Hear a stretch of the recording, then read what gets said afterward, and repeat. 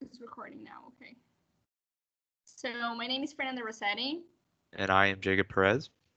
And we are analyzing population growth of bunnies through Simulink. So the model that we choose is the single species of rabbits, and this project has the purpose of analyzing and estimate the population growth of bunnies using a model of differential equations and running this equation and simulating it using the MATLAB program. And the tool that we are using is the Simulink.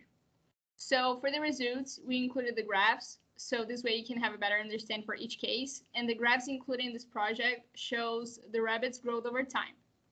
The object of the equation is to analyze how the number of rabbits will vary over the months with an initial number of rabbits in some given location. So taking in consideration the carrying capacity of this choosing location and the rate at which the rabbits reproduce.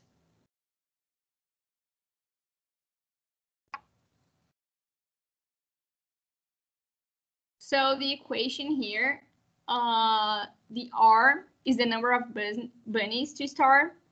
The K letter is the rate of rabbits for each month for each the rabbit reproduce. And the letter B, the variable B, is the carrying capacity of the location of the bunnies that they are located. Okay. So for our results, as you can see, the first 3 months that the rabbits are in the said location, it's actually their population growth is increasing.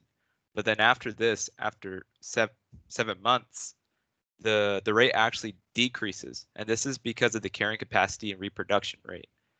The reproduction rate is actually fairly huge. So what ends up happening is in the first 3 months, it's quickly increasing. And then because it's about to reach the carrying capacity, it has to start lowering the value of the population growth. And in actuality, according to this differential equation that we use, if time was to pass infinitely, it would the value would eventually reach 0 because at that point it would have reached the carrying capacity that we set. And to compare this, to compare this value, we decided to use the values from the book, which was 2000. We started with 2,000 bunnies, and the reproductive rate was 0.1, and the carrying capacity was 25,000. If you see from the graph, the time used was actually larger because the reproductive rate was a much smaller value compared to what we tested, and proportionally, the starting bunnies compared to the carrying capacity is a smaller value. So the bunnies are allowed to reproduce for longer periods of time until they reach the carrying capacity. And yeah, as you can see, it becomes like it goes up and it becomes steady. But it doesn't exactly drop yet because it's going to take a longer time than the time listed here. You can press one more time, yeah. So for this third graph, we are comparing the both graph that we did previously. And comparing this both graph, we can see how carrying capacity and reproduction rate affects the growth of the number of bunnies being added to the general population. So we can see that the first graph, the red line, shows a decrease in the population growth along the months.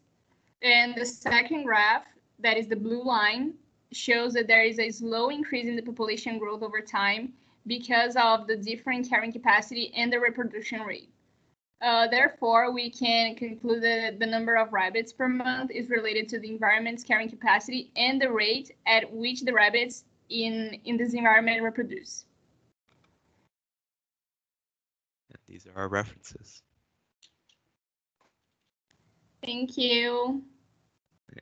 Thank you.